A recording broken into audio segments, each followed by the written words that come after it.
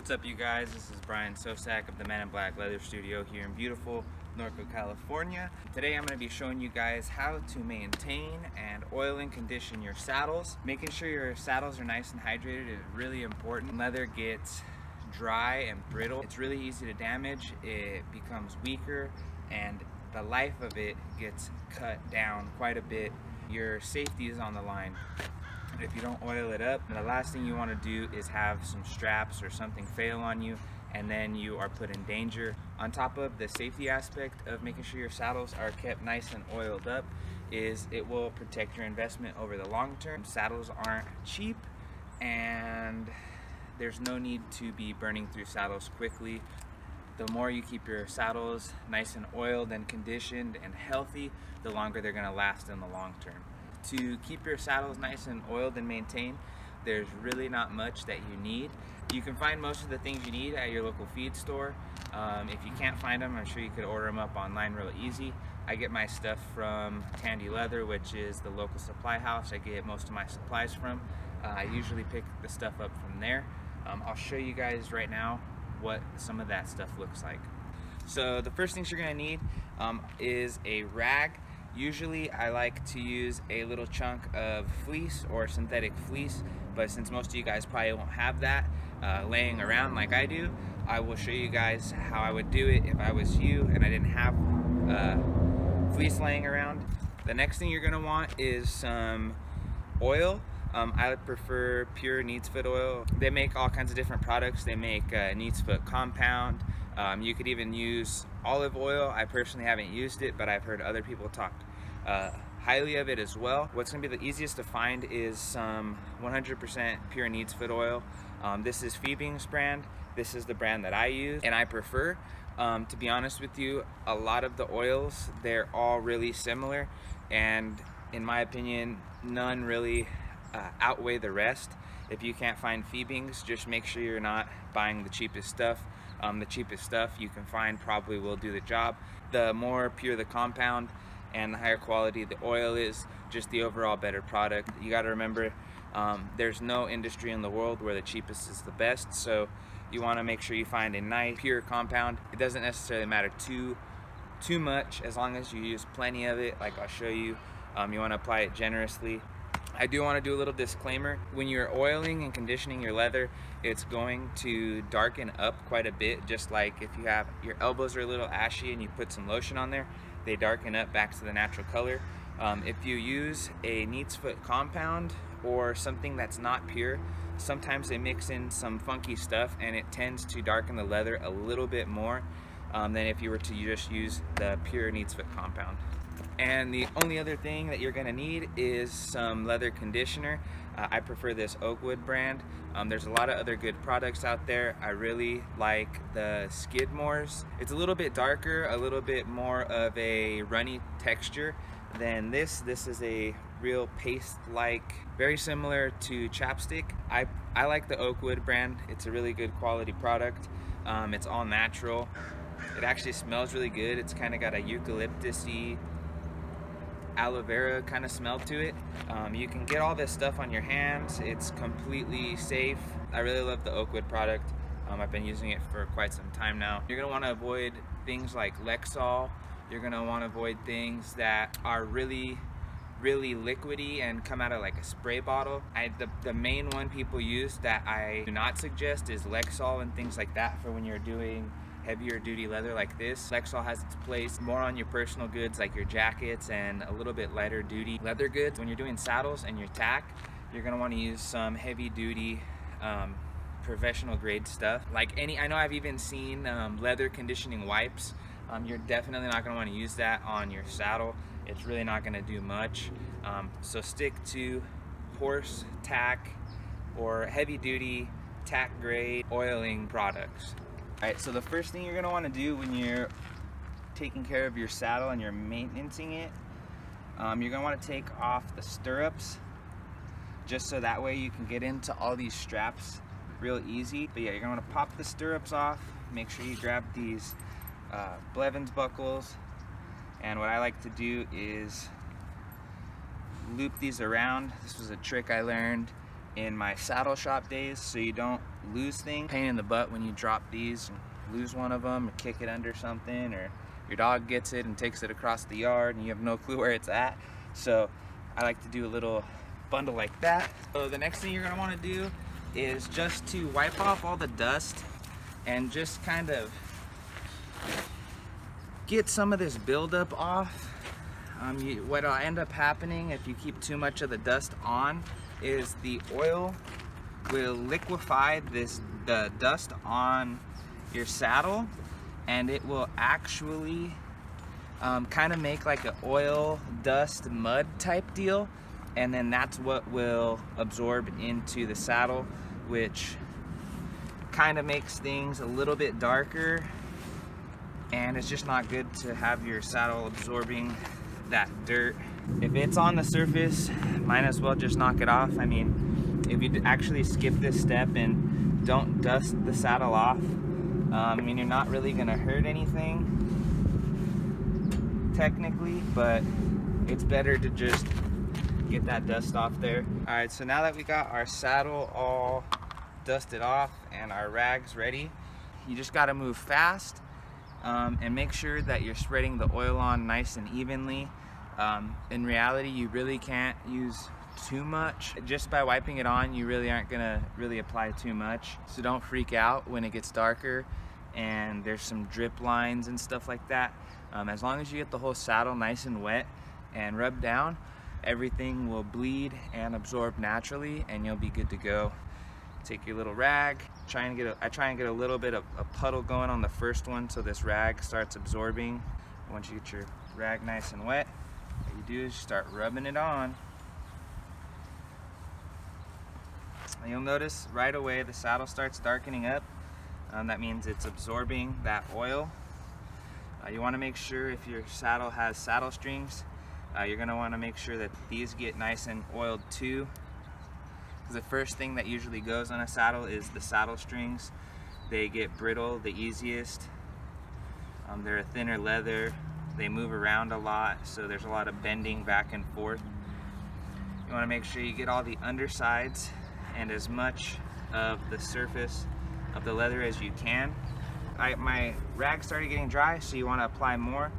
And then if you're out there on your own, you're going to notice that the underside of the leather, the rough outside, absorbs the oil a lot faster because it's more of a raw sponge-like surface. It's really not too difficult.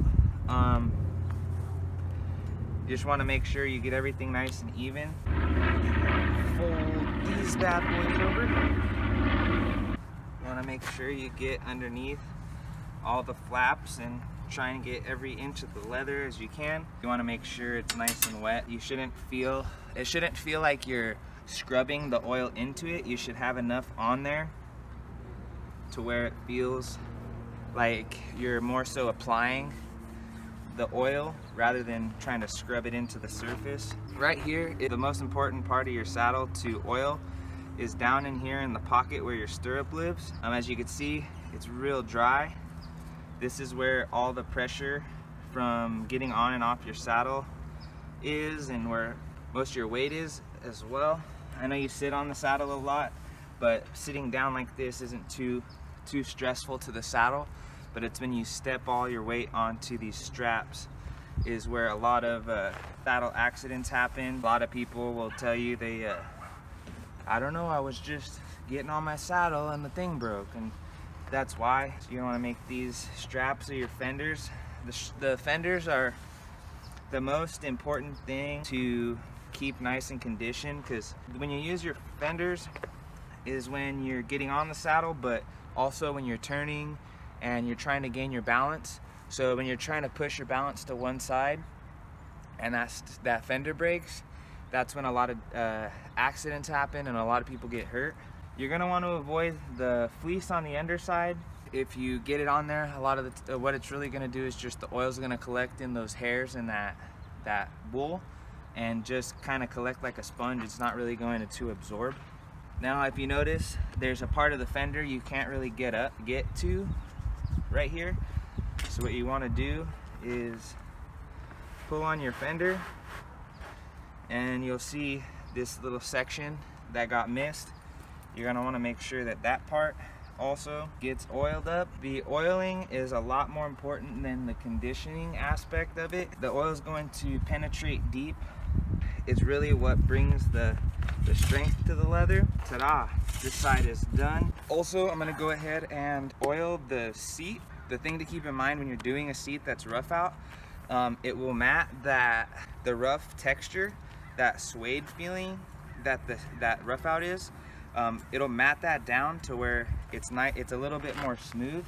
So if you want to preserve your rough out and keep it rough out, you're gonna want to avoid actually getting oil on the seat. That's the one kind of downside to rough out seat, is that rough out doesn't last forever. It either gets matte down or it gets oiled down. So if you do want to preserve the life of your rough out seat, go for it. And you'll actually notice that even though I've oiled it, it kind of is lightening up right away. That's because rough out acts a little bit different than the regular top side. You got this half of the saddle nice and oiled, and then also take a look underneath the gullet. There you go. That is essentially how you oil a saddle. I gotta do the other half. That's the gist of the oiling process.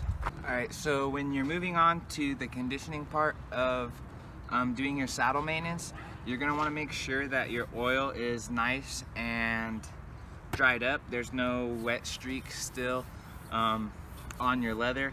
If there still is, that means your saddle's not done absorbing the oil.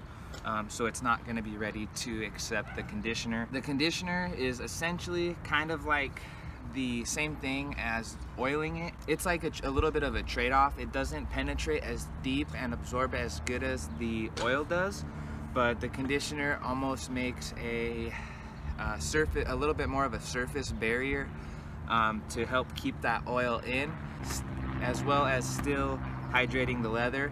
You'll notice that when you're done oiling your saddle, the surface won't be super glossy, but you'll see once I'm finished, once you get that conditioner on there, the surface will be a lot more glossy and a lot more protected and sealed.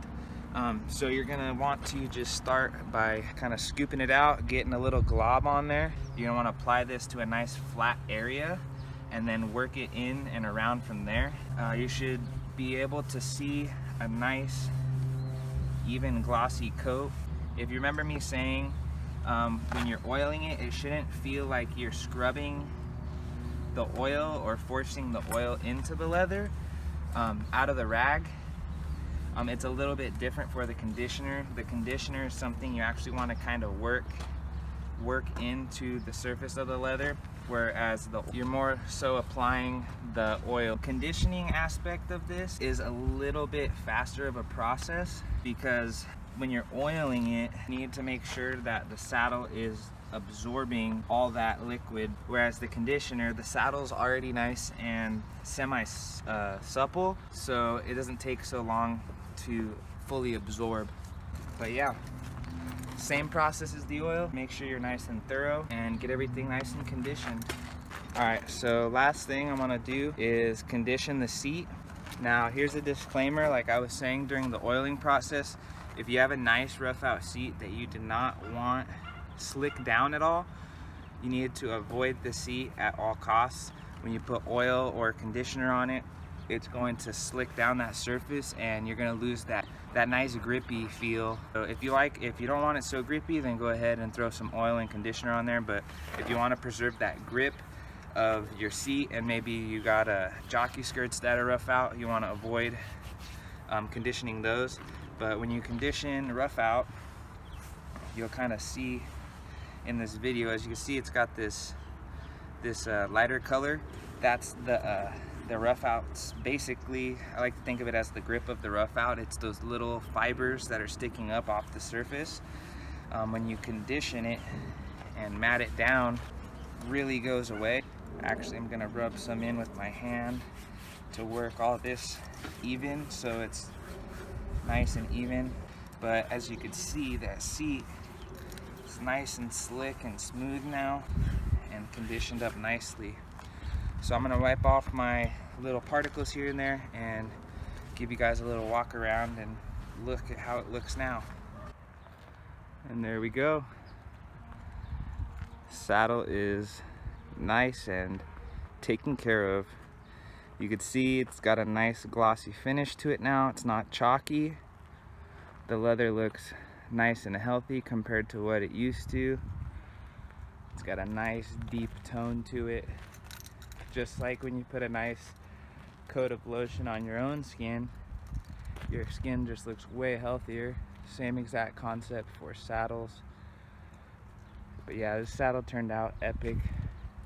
A little bit darker than when we started to, but that's a given for any saddle you're going to be oiling and conditioning. But there it is. You guys officially know how to oil and condition a saddle. So there you guys have it. Hope you guys learned something and you guys can go out and do it on your own. I do want to close the video out by saying that this saddle was in pretty decent shape for a lot of the saddles that I see come through to the shop. A lot of saddles are a little worse off than this one, so your saddle might need a little more oil, a little more conditioning. Really, you can't hurt it by putting too much oil or conditioning on there. It might darken up a little bit more than this one did. All that stuff is okay. That just means you're bringing extra life back to it. If your saddle is in really bad shape, I do highly recommend you taking it to your local saddle shop, your local expert, to have them take a look at it. A lot of time saddle shops will do a little bit more thorough of a job than I showed you guys. I showed you guys the basic way for an everyday person to just kind of keep up and maintain their saddle, but a lot of professionals will actually take off rosettes, peel back layers of the saddle to really get up in there to places that you can't just really reach with your hands. If you do think your saddle is in a little bit worse shape, I do highly recommend taking it into a professional. What I showed you today is definitely more than enough to do average maintenance. Another thing I recommend is taking it into your local professional, having them do a professional servicing of your saddle, and then for the next year, maybe year and a half, you can do these little tune-ups every couple months, every 3 months, every 4 months, maybe even every 6 months, depending on how much you get out there and ride. You have tack that you want to maintain and kind of breathe extra life into them. The same exact process that you saw me do on this saddle is the same exact things you would do to your tack as well. You're going to want to wipe them down, oil them up first, and then go ahead and condition them. But yeah, I really hope you guys learned something from this video. It was pretty fun. I haven't done too much saddle stuff in a while. I learned a lot of my basics in the saddle shop, and then I went out to do my own thing and start creating things more than doing saddle maintenance. But it was real fun to actually do this, to be honest. I haven't done this in quite a while. So yeah, I had a blast. I hope you guys had a blast. If you liked the video, make sure you give it a like. If you want to see more leather videos, make sure you subscribe or check out all my other videos I have up so far. But I really appreciate you guys watching. It means a whole lot to me. You can connect with me on my social media accounts. I'm on Facebook and Instagram and my website as well. You can check all that stuff down in the description below. I'd really appreciate it if you guys gave me a follow or check me out on social media. That's where I post my day-to-day life, a lot of the stuff I work on, the stuff I make, posting on that stuff almost every single day. So yeah, I really appreciate it, you guys. I hope you guys learned. I hope you guys learned something. I hope I was a help. If you have any questions or even any other recommendations or suggestions of how you guys maintain your saddles and your tack, leave that in the comments down below as well. But other than that, hope you guys have a great day and hope you guys get after it and you go out and be somebody.